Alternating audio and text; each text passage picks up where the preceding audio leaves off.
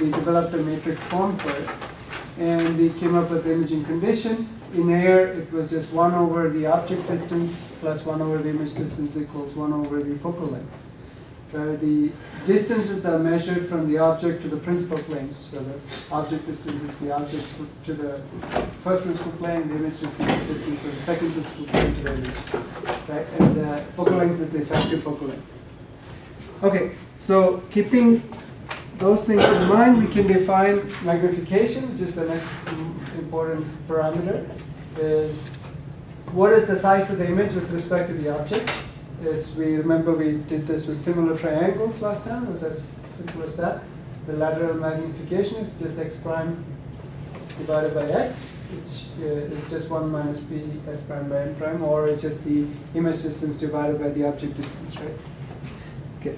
Same thing happens when we have angular magnification, and we will see this in the design of the telescope. So lateral magnification obviously is useful for a microscope. Angular magnification is useful for a telescope, right?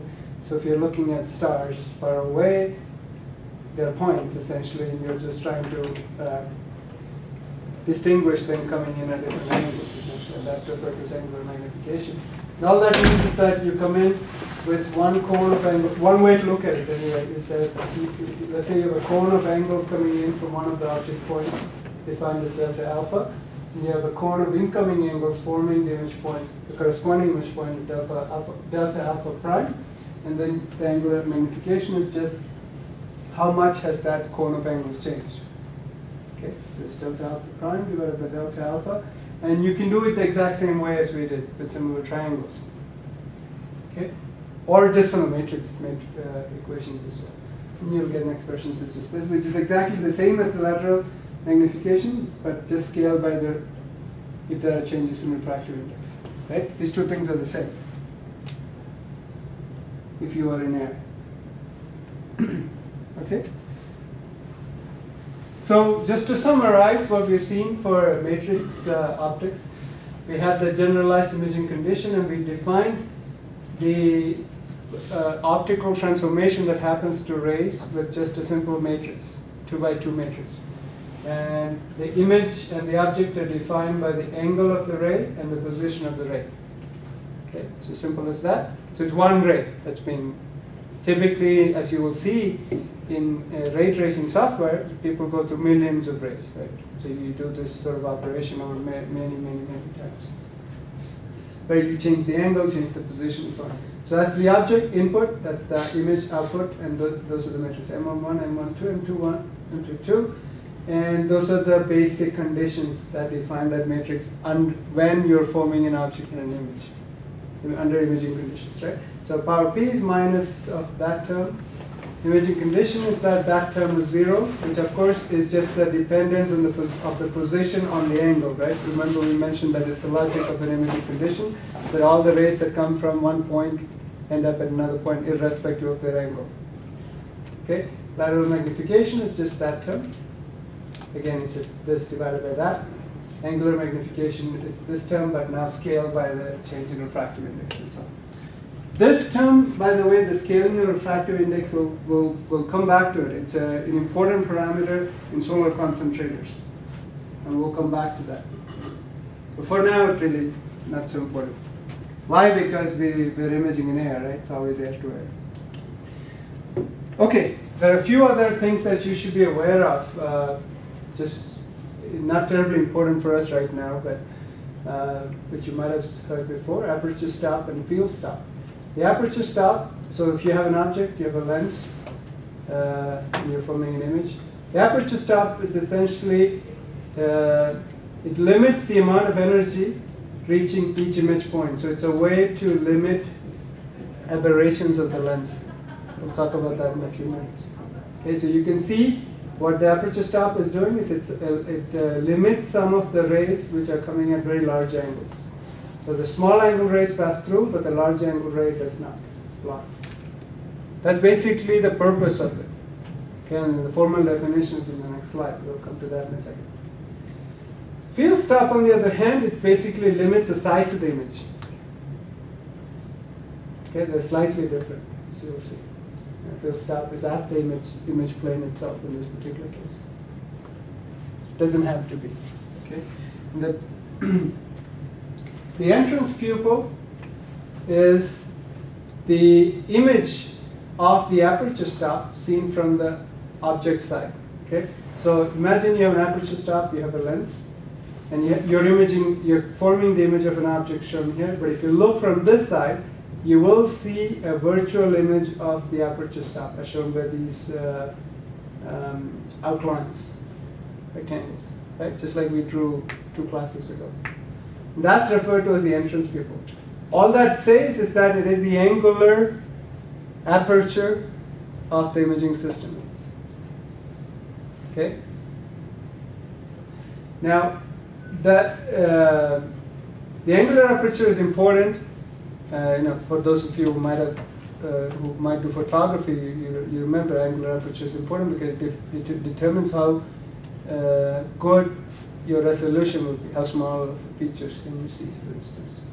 Okay. We'll talk briefly about that also. But for now, just be aware of these definitions. The exit pupil is the same thing, but on the other side. If you have an aperture stop, which is in front of the lens, which is also possible, because remember, all you're trying to do is you're trying to block the rays. You can block them either after the lens or before the lens, right? You're trying to block the large angle rays. Then, in that case, the exit pupil is the image of the aperture stop seen from the image side. And you will, again, form a virtual image, and it determines the cone of the maximum angle of the cone of rays that can reach the image, basically, right? Okay. So that kind of brings us to the end of all our talk on lenses, and that's as much as we will do for now. Okay, we'll come back to some of the systems later on. So very briefly, we'll talk about mirrors and prisms, and these are fairly straightforward. You know what they are, but we'll look at this a little bit in a bit more contextual manner. So we've seen these before, so I'm going to skip through that. Saw that. Okay, it's the same thing. Okay, prisms. The prisms can have many shapes. So typically, it's just a prism made of glass. Typically, so if you have light coming in, because the index of glass is higher than that of air, it will bend towards the normal. And when it comes from high index medium to low index medium, it will go away from the normal. Okay, so larger angle here, smaller angle there. Snell's law, right? Okay, you can also, of course, have total internal reflection going from glass to air. So if you come in, for instance, this way, and if this angle with respect to this normal is larger than the critical angle, you'll get total internal reflection, then total internal reflection again. Okay?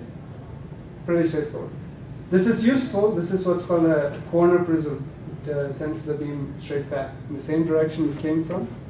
And these are used in, for instance, actually, one of these was placed on the moon to reflect the light back, so you can, the physics experiments, for instance, you measure the speed of light, things like that. You see why, right? You shoot a laser up there, it will bounce back and come back the same way. Okay, some details. So if you have a prism, or a refracting prism, and if you define the angles as follows, you have incident angle A, first refracted angle A prime, then another angle B prime. Remember, they're all measured with respect to the normal to the surface. Okay, then you have an angle B.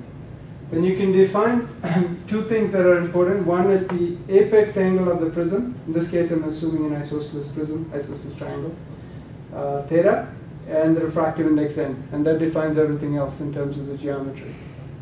Okay, and we can assume a symmetric case for simplicity. A equals B, A prime equals B prime. It's also an isosceles triangle. Then these angles are theta over 2 and theta plus d over 2. Now d is what's referred to as the deviation of the prism. Okay, it's the deviation, angular deviation with which the output ray goes out with respect to the input ray. So how much it is bent. That's an important condition. We can just apply Snell's law and get what's called the prism equation, just sine d plus theta over 2 divided by sine theta over 2 is n. over 1. Right? 1 is the index of it. Just from Snell's law, you can work that out. And that way, once you know the apex angle and the refractive index, you know how much light will deviate by in the symmetric case. You can have rays coming in at a asymmetric, where A is not equal to B. Then, of course, this will be different. But it's just geometry. You can work it out. Okay. In ray tracing, of course, we need to take this sort of stuff into account as well, right?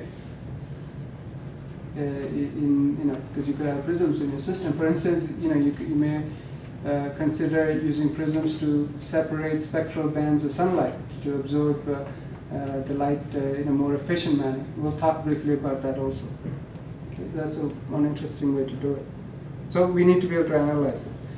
Okay, so which brings us to dispersion.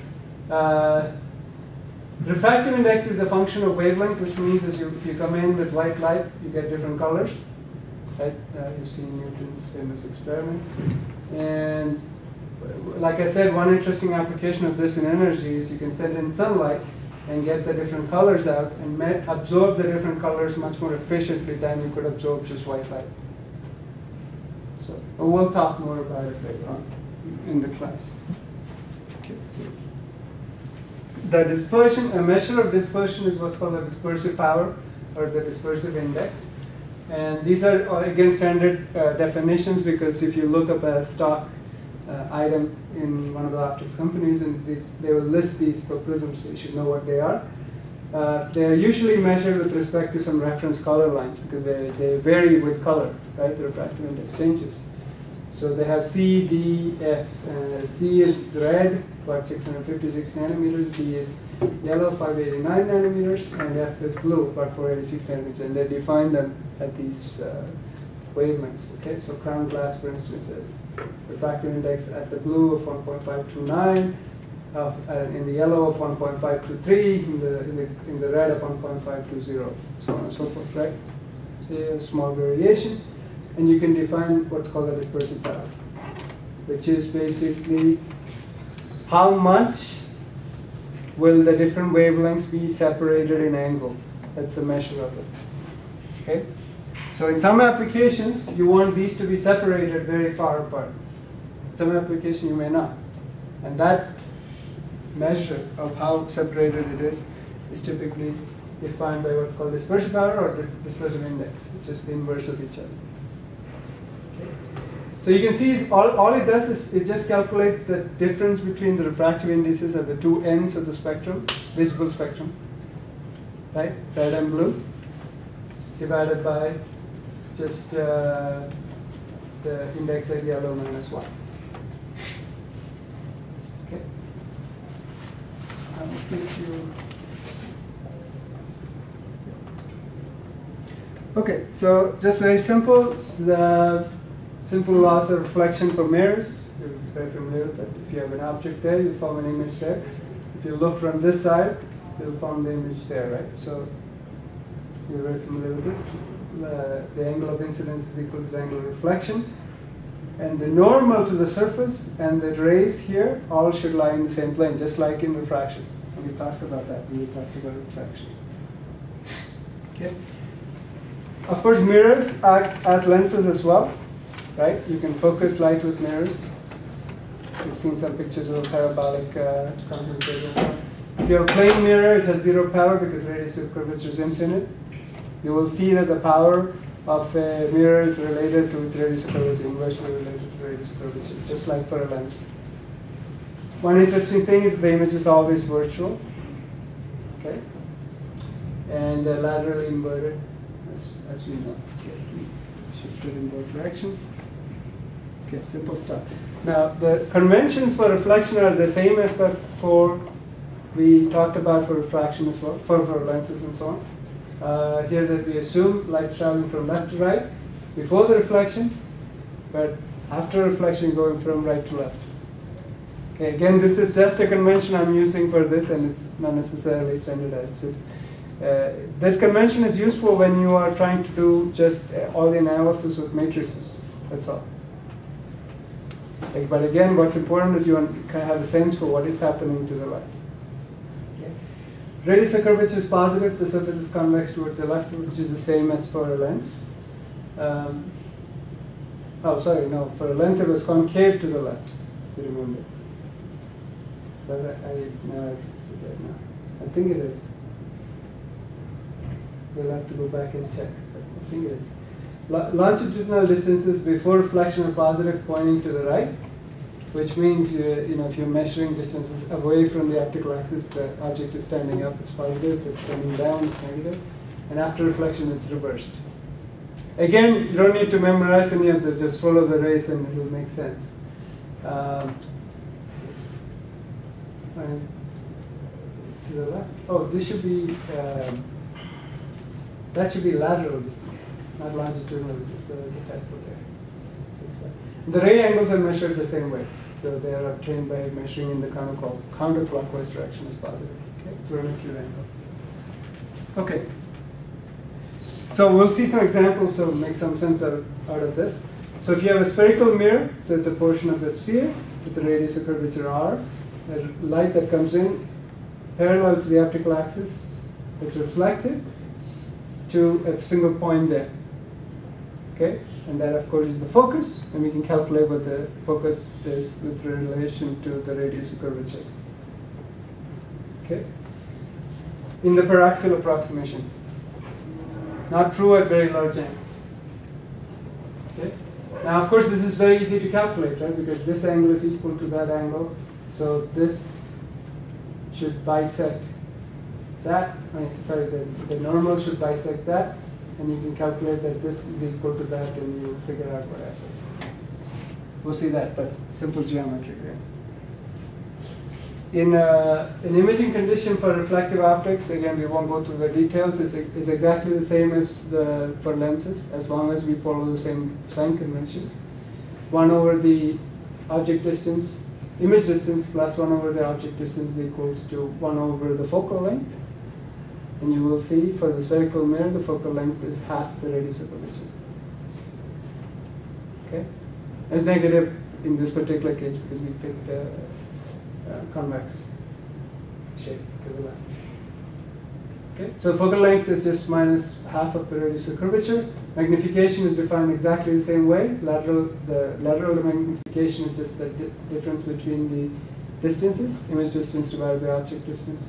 Angular magnification is the inverse in this particular case, and you will see that why it is. Okay. So those are just simple geometry. Again, no need to memorize any of this, but you should go back and think about why things are the same way. I don't have time to go through all the details here. Now, you can imagine a sphere is not necessarily the best focusing element as a parabola, because a parabola has 2 foci, and you can design it such that you can change the focal length in a more flexible manner with respect to the radius of curvature, so you'll see. Okay? So you can ask this question to find out what is the optimal shape for focusing incoming light. Okay? So what should be the shape of this surface be for the incoming parallel ray bundle to come to a perfect focus? Okay? It's relatively easy to answer, because what does that mean? That means you want to make sure that the normal to the surface always bisects this line, right? As you change it, it will bisect a different line. So you want to, I don't know if you follow what I'm saying, but you want to have some general surface here such that you pick a focus, you have another ray, okay. Those are the normals, right, to the surface. All that's saying is that as a function of this distance x, you're trying to calculate what this normal should be, right, as you go away. That's all you're trying to do when you ask that question. Okay? And it's just simple geometry. And if you do that, you will see that this surface will define a parabola. Okay? So it's a good exercise, but it's just geometry, so you guys can do it. Oops. Okay. Now, of course, a lot of times, or never, this doesn't happen. Right? The focus is never a perfect point. Okay, it's always usually blurred. Some rays actually, instead of coming there, could come there, right sides of it. And this is referred to as an aberrations, optical aberrations. Okay, that's an example of an optical aberration. There's many different types of it, and it's a very complex, very detailed subject. We will talk about it very, very briefly. Okay, so essentially, an aberration is the deviation of the wavefront from its ideal spherical shape due to imperfect refraction or reflection by the optical elements.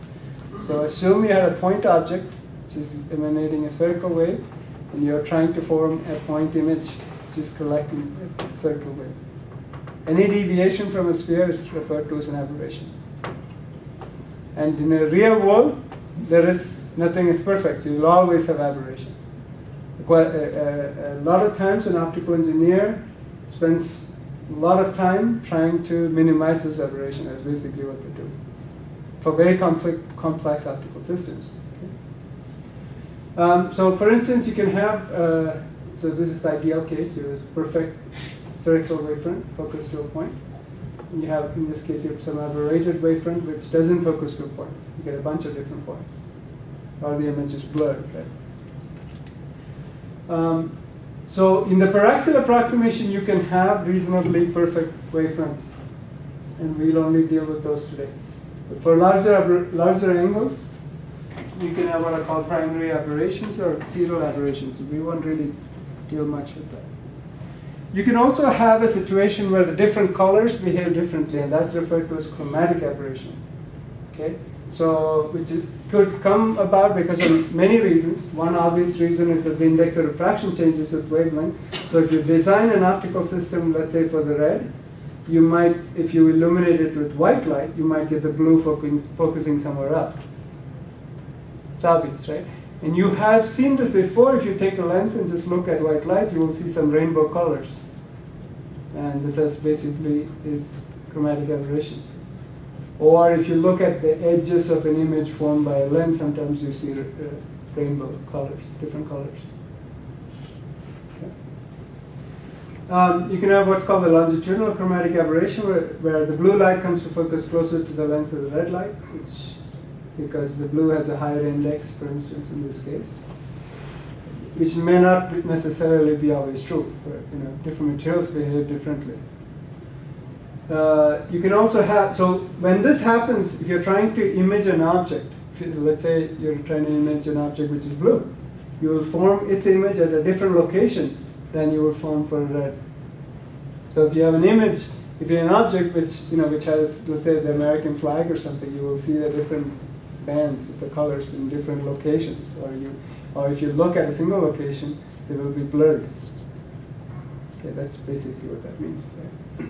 Is that just off the top of my head? Is that kind of how 3D technologies are manipulated sometimes? No. The 3D looks to you like that because it's based on polarization. Well, there are a couple of ways, but they send you different polarizations of light. And obviously your eyes can't tell the difference, but they send you different polarizations to your two eyes, which is why you wear those glasses. So you only see one polarization with one eye, the other polarization with the other eye, and they're slightly shifted with respect to each other, which gives you the 3D effect. That's the most common way, but there are other ways. But that has nothing to do with this, actually. Okay. So 3D isn't considered an aberration, I guess? I mean, it's not an aberration in the traditional sense. So when we talk about imaging systems, we are trying to form an image which is closest in resemblance to the object. That's a goal, generally. In non-imaging optics, which we will talk about next week, that's not the goal. Right? We don't really care about resembling the sun or anything like that. Okay? So different situations, I'd say. They're not comparable. Okay, so it's the same thing. So you can correct for chromatic aberrations, of course, otherwise people like me won't be seeing images properly. Right? These lenses have to be corrected, otherwise you will always be seeing multicolor images, blurred images, right? And the simplest way to correct is to use two different materials whose dispersion properties are different. As simple as that, right? So in this particular example, you can use a combination of two kinds of glasses, in this case crown and flint. Crown is a type of glass, flint is a type of glass, to form what is referred to as a dichromat. So you have two elements forming a single lens. You can have more positive power with the crown, which has very low dispersion, and flint can have a lower negative power and has high dispersion. And we didn't go into much detail of this, but very quickly, the power of such a system is just the sum of the two powers of the individual systems. So by controlling each of them, you can control the total power. Now, each power is also given by that term. So you have three things you can control for each powers. You can control the refractive index, the radii of curvature of the two surfaces. That you're making them. So typically, the way these are made, they're ground separately, the shape separately, and then glued together. So you have some freedom in selecting the radii. Even these two radii can be different because you can fill that with optical glue. So there are lots of different things people can do in these situations. Now, and you can use the you can vary the refractive index and the radius of curvature, radii of curvature, to control the dispersion based on the dispersive power that we talked about. Okay. So if you want a particular kind of dispersion, then that defines the powers, which is basically what's coming. So this is so if you're designing a system, this is a good example because this is designing a system. You are given the power, right? So you have the P, and you are given the dispersive powers, which is basically defined by the refractive index, right? So you can plug those in, and you can see how much power needs to go to the different types of material. From that, you can then calculate what the radii of the curvature are, radii of curvature. Okay. So in other words, if you're given that you need to design a particular lens for eyeglasses or whatever with a particular power, but a particular dispersive power also, you're able to do it by using two different materials. You can control the power and the dispersive power separately, basically. That's basically what it's talking about. Okay, so you typically want to minimize dispersion, right? You want to reduce the difference between red and the blue, but still be able to see. So you have the high enough power for your eyes to work.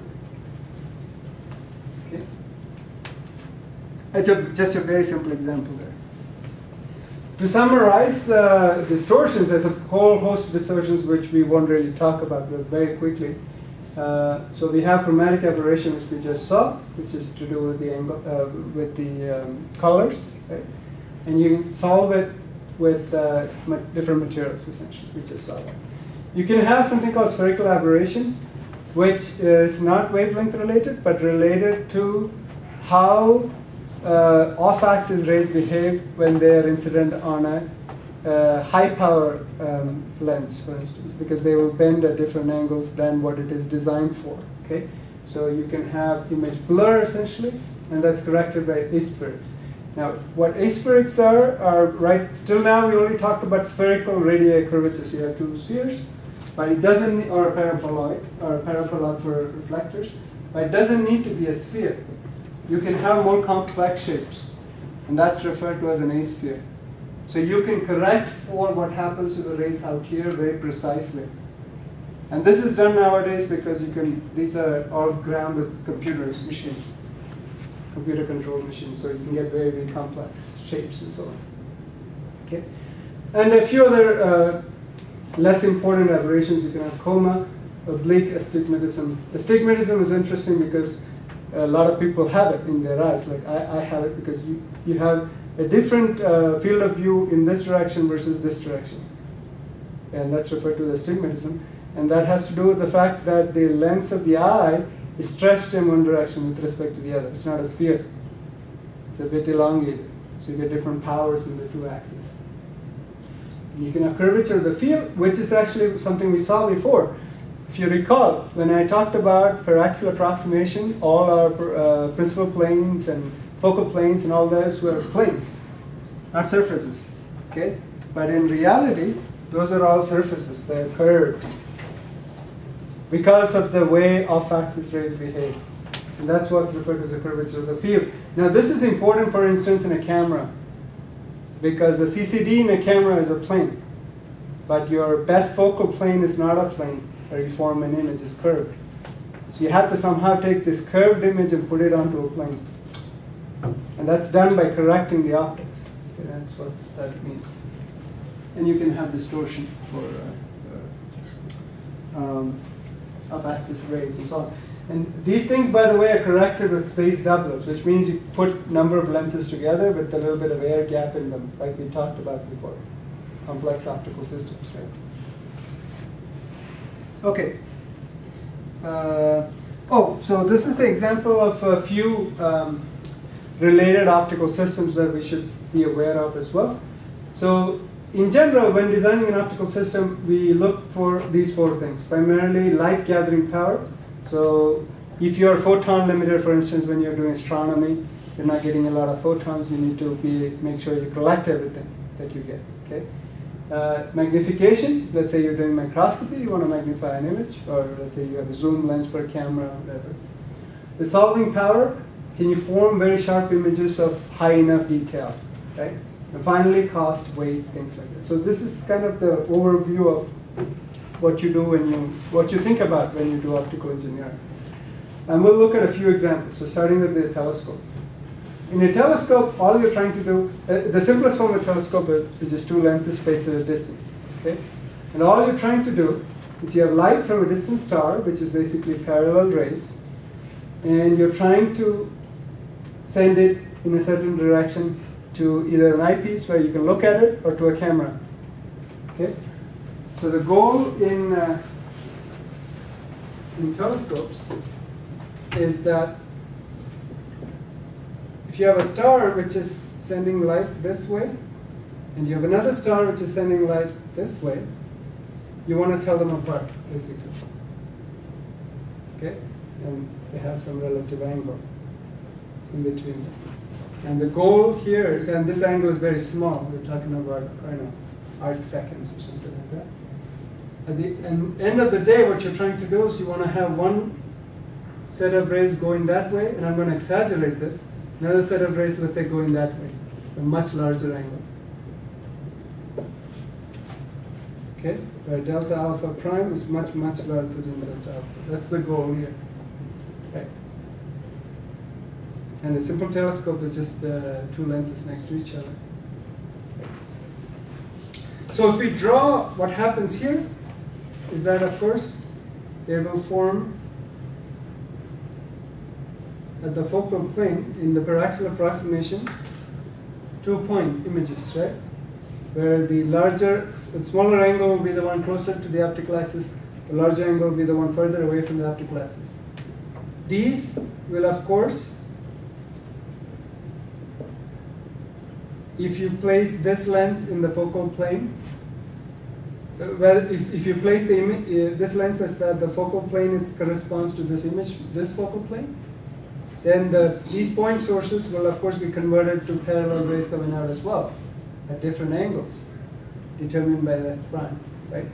So this will go out that way. I haven't drawn the rays properly, but you can imagine it, right? Now, this is in the paraxial approximation defined by that. Right? So you basically pick the larger focal length to have a large lever arm, so you can basically bend the light long at a larger angle. That's the simplest way to think about a telescope. Of course, in a real telescope, it's much more involved than that. So basically, that's what's shown here. And this is referred to as an objective, and that's referred to as an eyepiece, because that's what you look through, basically. Of course, these rays will go into your eye, and the lens in your eye will form point images, so you will see points in your brain. Right? You won't see beams. So this is what I just said. So the angular magnification is just theta prime divided by theta, or tangent of that. The small angles, we can ignore that. It's approximately the, oh, sorry, it's the opposite. Minus 6. So this should be f over f prime. So that's right, because you want to have a long lever arm when you form the first image. Okay, so you can separate them out. Anyway, you can work out just from simple similar triangles. Now, we can define an entrance pupil and an exit pupil in the case of a telescope as well. And the magnification can also be defined as the size of the entrance pupil to the size of the exit pupil. Now, this is a useful way to think about for a telescope because you're interested in collecting light, especially when you're looking at very far away objects. They're very dim, you're getting very little light out. So you want to make sure your entrance pupil is large enough. Right? You need to collect a lot of that. And you want to make your exit pupil as small as possible because you want to get that magnification as large as possible. It's another way to think about it. It's the same thing. Okay. The angular resolution of a telescope is an important criteria because it tells you how far apart stars need to be so you can see them apart. It's similar to the smallest thing you can see with a microscope. It's an analogous thing. Okay. So the angular resolution clearly can be calculated by figuring out what is the smallest angle that you can resolve here. And I won't go into the details, but they're defined by the so-called Rayleigh criterion. So in this case, y prime. How different is y prime from that point there? So that's the distance there. So y prime over f naught should be equal to the Rayleigh criterion. And Rayleigh criterion, we'll talk about it later on. It has to do with the microscopy. Okay. It just distinguishes how closely can you bring 2 points together before you don't see them as 2 different points. They blur into each other. Okay. Now, we've seen matrix optics before, so it's just, in order to analyze a telescope is very straightforward. We have 3 things happening. You have a thin lens, which is the objective, and you have propagation through air, through some distance d, and then you have a thin lens that's an eyepiece. Okay. We've seen this before. You multiply them all out, you get that. And this is the angular magnification, and the power is 0. Okay, that's an interesting point. Right? What else has a power 0? Yeah, plane mirror, but also a lens with infinite radius of curvature, right? Just a surface. So a telescope by itself will not form an image because its power is 0. I can only do an angular magnification. Okay. There are a couple of different designs for a telescope. One's called the Galilean telescope, where you have a positive lens and the eyepiece is negative. The advantage of this is that they can be smaller, essentially, because it's a negative eyepiece. You can put them closer. It's f1 minus f2 as opposed to f1 plus f2, the distance. Okay, if you think about it, it's pretty straightforward. You also have the Newtonian telescope, which is based on a parabola, where you basically form an image of the points in some image plane. Okay. Okay, so that brings us to the end of what we needed to know about geometrical optics. Okay, I thought there were a few more things, but okay. It might be, so I'll bring it back next Tuesday. But I'm going to stop here with respect to geometrical optics, but I still have a few more slides I want to talk about an application of optics in recycling materials, which is an interesting application which you should be aware of as well. But before I go on, are there any questions? No? Okay. So I recommend going back and reading through at least the matrix optics. You should be fairly familiar with that, okay, for simple systems. Okay, so let me clean this up.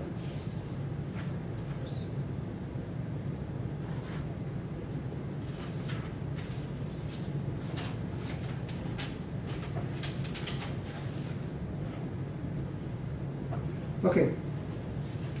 So, by the way, I uploaded the slides again yesterday with the corrections that I made based on what we talked about on Tuesday. So the rest of the class I want to talk very quickly, so it'll be very brief, about optics for recycling. This is an interesting topic because I ran across this article in Optical Society of America journal a few months ago, so in June. And this is an interesting application of optical engineering in resource recycling. Basically, the idea is for doing very, very high speed, very efficient sorting of different kinds of recycling materials, like different kinds of plastics, different kinds of metals, aluminum, things like that. And it's interesting because it's a very different kind of application. And you can think about how you can apply what you learned in geometrical optics for these. And I'll give you a few examples of those. Okay. So one of the simplest applications is what's called reverse vending machines, basically where you drop off cans of material, glasses, and things like that, and you get money for them, right? And there are a few companies that work in this space. So I have never heard of these, but Envitco in the USA, and Wincor, Nixdorf in Germany, and Talmer. I know in Europe they're much more common. I've seen them much more down here. The big challenge for these is basically you need to identify and sort waste at high speeds. The speed we will come to in a second, but it's not so important here. But you need to be able to distinguish different materials, and that's a bit of a challenge in an automatic fashion, and hopefully a cheap fashion as well. And you got to sort them into different categories, 1 to 6, and different places have different regulations and so on. And optics is actually offers some very interesting ways to do this. First is, of course, we can do some shape measurement. Okay, so whether it's a can or it's a bottle, and of course this is not just for recycling. In shape measurement is of course very important for machine vision, right? If you are a robot in a car factory, how do you know where to put? How does a robot know where to place the nut or bolt or whatever, or where the door goes and all that? It's based on some sort of algorithm which determines where the door should go. Okay, it takes a picture and does some analysis. The big challenge, of course, for resource recycling is you need high accuracy, because you can have things which look very similar, but they need to be sorted, for instance. Okay, so and it needs to be relatively fast. The old technology was based on basically photocells, so they're very, very simple. Basically, you have a conveyor belt, and you have some photoconductive cells. Basically, you have light going. You have a source of light and you have a cell, and when the line of sight is broken, you get a signal. So you can see and how long that's broken. You can measure how long the material is and things like that. You can do all kinds of clever things with that. But it's the old technology, but you should be aware of what that is. Okay. The more advanced technology is based on laser range finding, and a lot of robots in the 90s was based on this. Essentially, the idea is you send a modulator laser beam. So you take a laser beam, much like this, okay, and you modulate it, basically change, cycle its intensity. Or you can chop the beam with a chopper, much like I'm doing with my finger. Okay, and then you look at the reflected light. It comes back. So it's an aluminum can or whatever. Okay. Now, when the light that comes back will also be modulated, right, because it's reflected, but the phase of modulation will be shifted with respect to the original modulation. Why? Because it has traveled some distance. It is a wave, it's traveled some distance, the phase will be shifted. By the shift of that phase, by measuring the shift of that phase, we can figure out how far away the object was, or where that reflecting point was. And then by simply scanning the laser around, and looking at the time of flight of different points that reflect light back, you can build up a shape. This was very, very popular. It was used in all kinds of things. For instance, for missile guidance, and it was driven quite a bit by defense applications. And maybe like, I think also for shooting, like assault rifles and things like that, to see how far away the target is. You might have seen that. So again, but they're expensive. They're fairly complex systems. Oh, this is just a picture of one of those systems which was used for recycling. It's essentially a 3D crate imager. So they send in big crates of recycled material, glass, whatever, and then they basically scan. So the crate's right there, and they have a laser source which basically scans across. They move it, scan, and then they do the laser range finding modulation. And they can build up 3D images relatively fast. But they're expensive. A more advanced approach nowadays is based on stereo vision systems. Basically, the idea is that just like our eyes, we have two cameras, essentially. You combine two cameras and some image processing, just like we do in our brain. Okay, and this is what's commonly done today. And you can do very fast, accurate shape recognition. One example of this, of course, is the, not an accurate example, but for those of you who might have seen the Microsoft Kinect, which does gesture recognition. So you have a box which is able to see whether you're waving at it or whether you're doing some other gesture and so on, right? Whether you're doing this, that, and so on.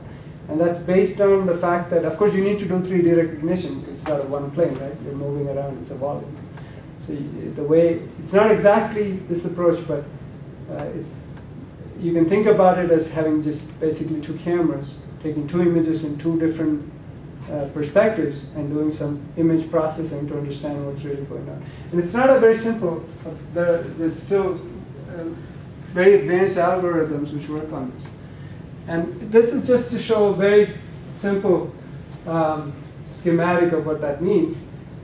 If you have a single eye vision, so if you block one eye, and it doesn't really work if you block one eye because your brain is automatically tuned to fill in for the other eye, so you can't really do this, but you can do this with the camera. So if you have a single camera and you point at something, you can only really see one real object, but you don't know exactly how far away it is.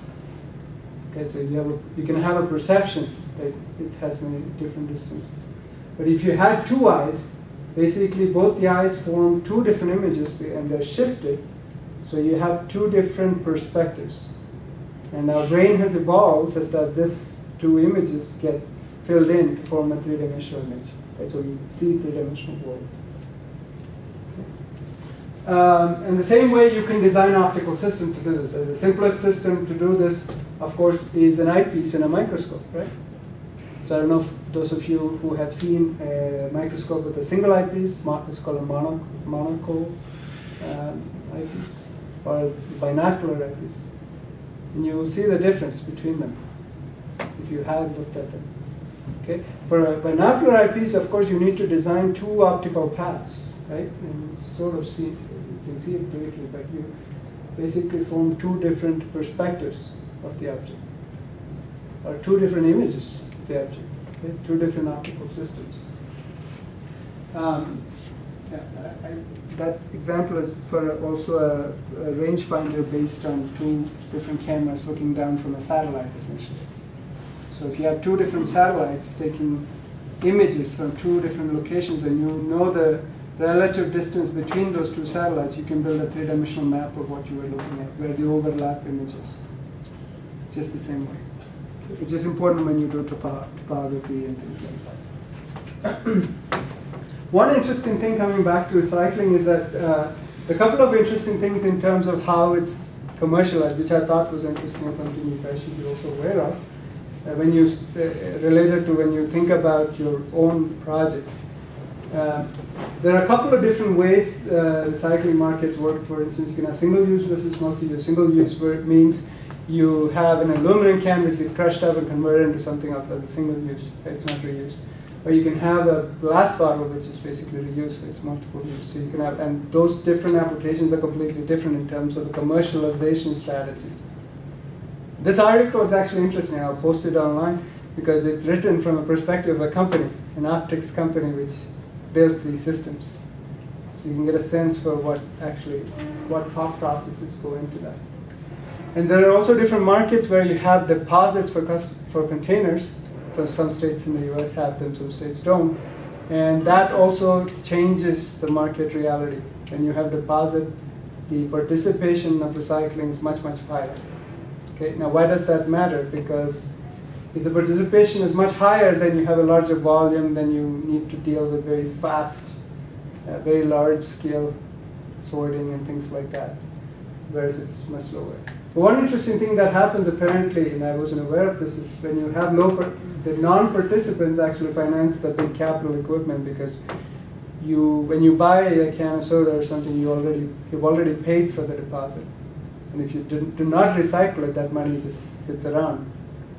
And apparently that money gets sent for recycling programs. So it's kind of interesting in itself. If you have non-deposit markets where it's just the municipalities or whatever that collect them, then you have the things that drive the market are essentially commodity prices that you can sell what is recycled for aluminum, copper, or whatever, things like that. And it's apparently a big business. So it turns out very accurate sorting and efficient transportation are very key driving factors for this. So again, optics seems to give lots of very interesting solutions. Recycling plastics, sorting recycled plastics is very challenging. Why? Because all the plastics look the same. You can't just use two cameras. Maybe you can do shape recognition and distinguish an aluminum can from a glass bottle from a plastic whatever. But you cannot distinguish between the types of plastics. Right? You cannot between the 1 to 6, all that kind of things. Okay? The solution that this particular company was working on is based on near-infrared spectroscopy. Basically, the idea is that the different plastics have different signatures in the near-infrared. So what does that mean? If you shine an infrared light through a piece of plastic and look at what comes out on the other side, it will have a specific signature with respect to the wavelength. And that's shown here for different plastics. So this is polycarbonate, polyethylene phthalate, and so on and so forth. And you can see they have different dips. Okay, this is wavelength, and this is transmittance. So at certain wavelengths, they don't transmit at all. And that wavelength changes with the type of material. Yep? Does coloring affect this at all? That's a very good question. Now, the nice thing about infrared is it can pass through like paper and most colored labels, because colored labels are reflecting visible light. They usually pass through infrared. So typically, this is a very important point actually. Typically what they do is they also have a camera in addition to this sort of spectrometers we'll talk about in a minute. So they can do both simultaneously. So if you have some, and of course everything has to be controlled with some control software which kind of takes into account when one is happening versus the other is happening. Okay. So of course it needs to be done cheaply. And one relatively simple way to do it is based on correlation spectroscopy. It's a very simple optical system, inexpensive. All you do is you take a halogen lamp, a mercury lamp, xenon lamp, something cheap, and you place the material that you are trying to sort in between the lamp and the detector. And the detector is a little bit expensive because you need to look at infrared based on what's called an Indian gallium arsenide material. Okay? Now, of course, you don't want to use an expensive spectrometer. You don't want to actually measure spectra here because that would be expensive for cheap applications.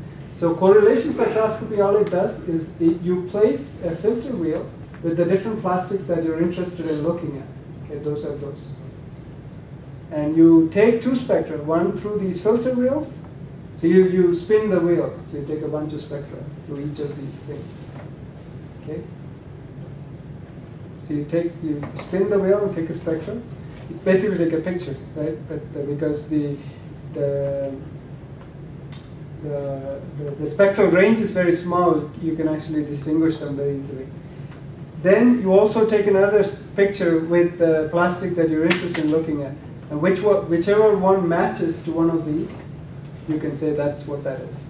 So that's as simple as that's what's called correlation spectroscopy. So you don't actually need to know exactly what the absolute spectra are. This is what one of those machines look like from the company from Norway. You can see that's a plastic bottle and there's a laser which actually goes this way. There's a detector there. So fairly straightforward, and actually goes through the labels and things like that. Okay. There's a more clever solution that some people have been working on is to, you still need some optics in order to do the imaging, because you remember you're trying to still collect photons which pass through the material, and you need to assign it to the detector and so on, because they're not exactly the same shape and the size, right? The detector is small, so you need to collect the light. So you need to have some imaging systems like we just talked about. But which makes the thing kind of bulky and expensive still. So they came up with this very clever idea of using a diffractive optical element for low-cost spectrometry, and that's what it looks like.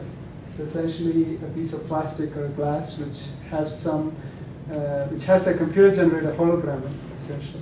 All it does is it takes the light from the source, and by source, what I mean is that is the light that's coming after the plastic that you are looking at.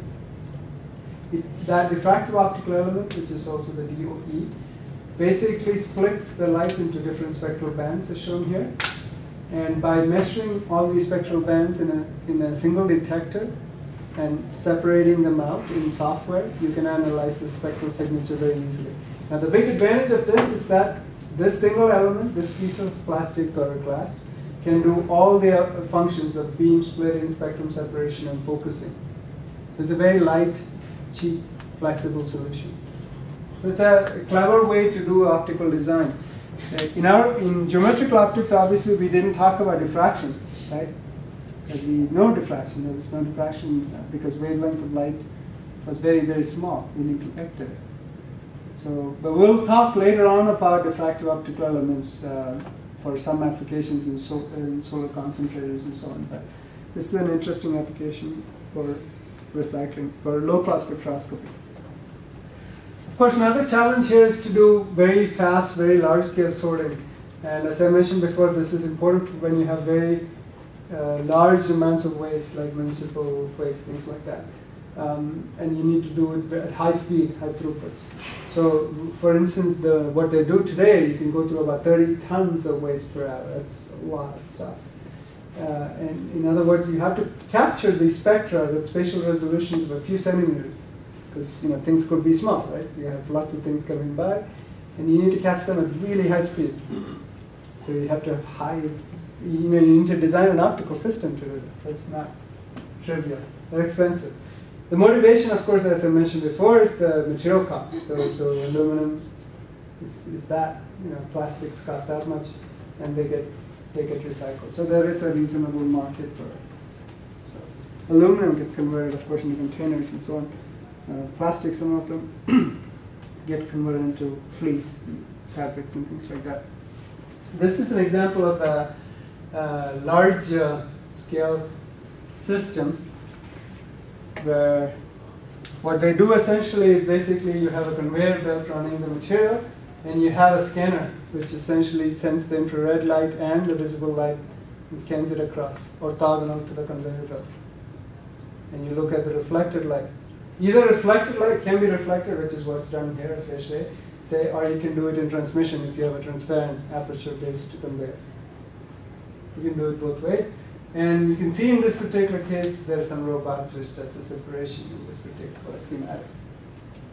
So again, you can do either two cameras to do shape recognition in conjunction with spectroscopy, to do near-infrared spectroscopy. And that's just a picture of that. Okay, so the only purpose, this is my last slide, my purpose of showing this to you is to give you, again, another flavor of a very different industry where optical engineering is applied.